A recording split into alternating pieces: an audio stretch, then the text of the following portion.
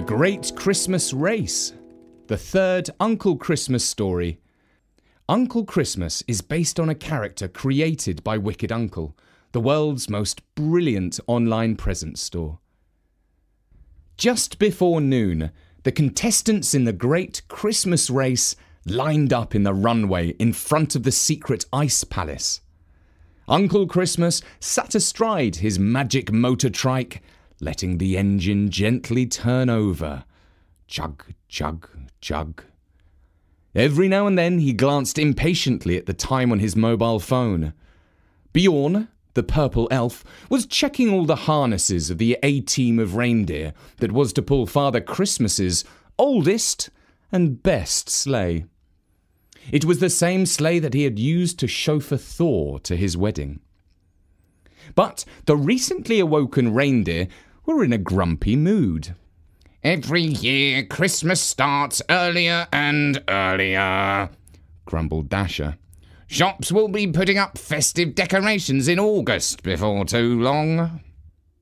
"How are we supposed to race?" moaned Prancer.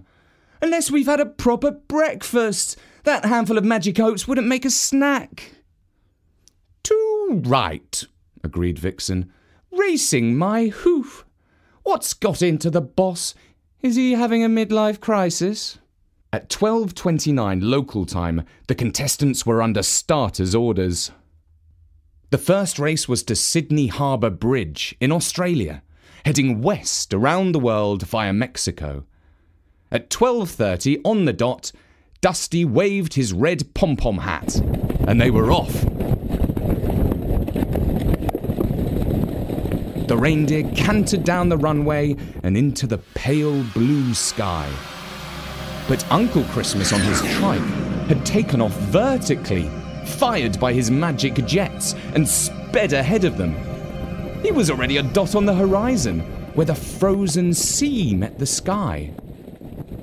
Father Christmas called out, "Now, Dasher! Now, Dancer! Now, Prancer and Vixen! Come on, Comet! Come on, Cupid! Come on, Donner and Blitzen! To the top of the world at the sound of my call! Now dash away! Dash away! Dash away all!" "Count me out, I'm not dashing nowhere," replied Cupid. "My harness isn't comfortable. I told Bjorn it was tight, but he was in too much of a hurry to get us on our way." "This is not the time for complaints!" shouted back Father Christmas. "One more moan out of you lot, and I'll give you away to the giants!" The reindeer knew well that the giants had no reputation for kindness to animals. They worked their way up to a gallop, but still they weren't closing on Uncle Christmas and his trike. Uncle Christmas, meanwhile, was enjoying himself tremendously. He couldn't help chuckling as he looked back and confirmed that his rival was not even in view. And now the air was getting warmer, and he was growing ever more confident of an easy win. As he was crossing Mexico, he looked down and saw an enormous wave coming into Barogo Beach. "Just in time to catch that!" he called out gleefully, and he pointed the bike down to the sea. But oh no, as he was about to make contact with the white horses of the wave, he realized that the wheels had failed to retract.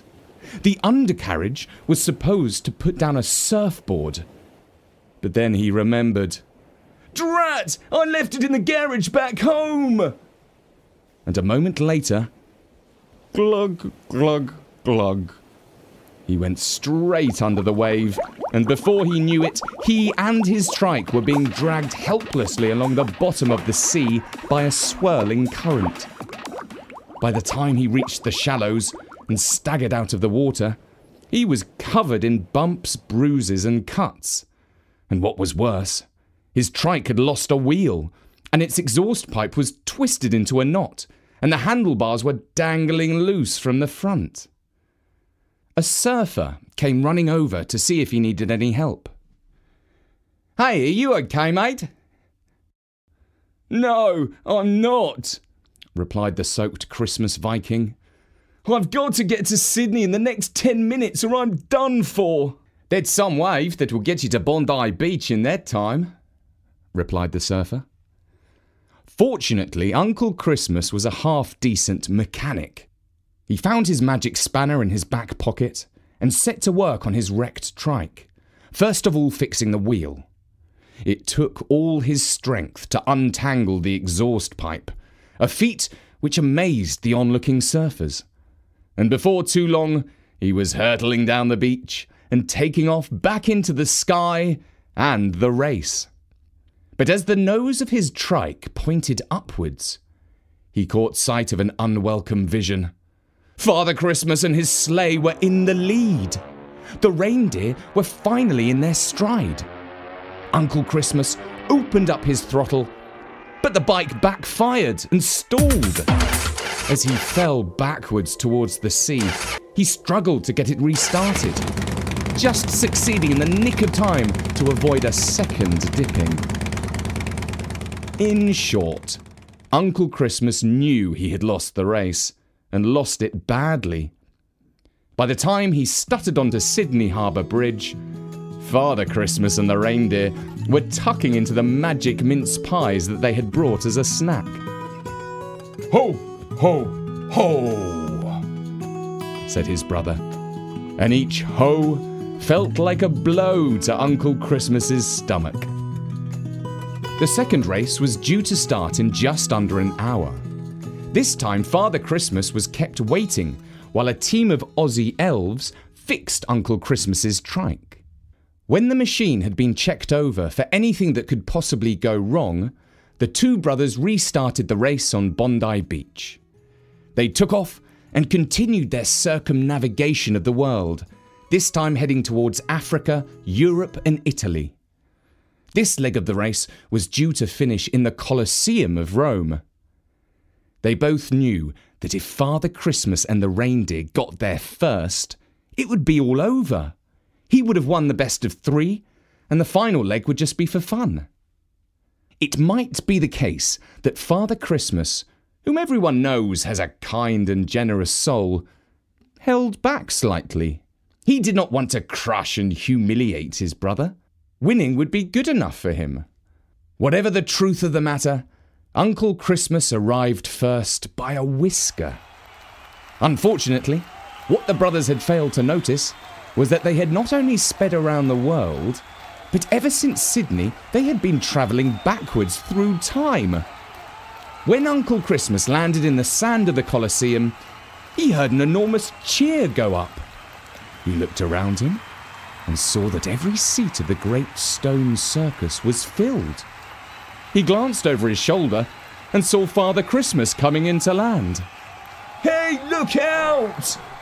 He shouted, because a hungry lion was bounding towards his brother, with a look on his face that said, Yum, yum, reindeer and two fat old men for lunch.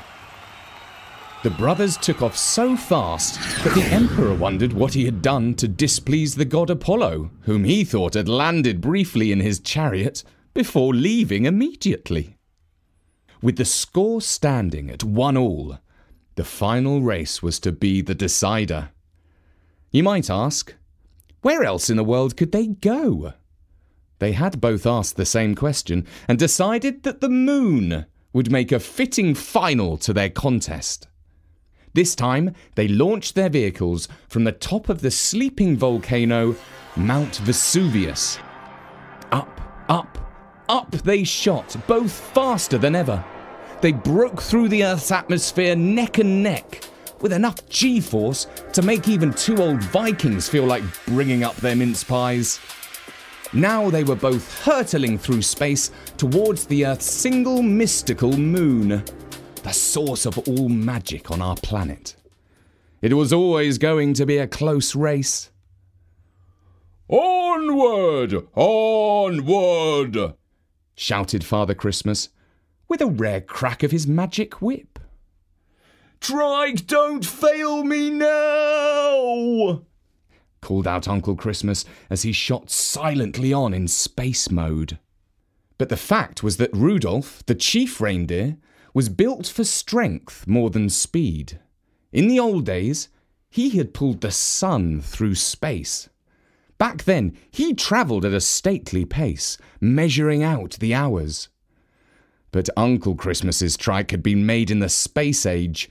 It was designed to get to other planets and back, fast, before its rider had time to get bored.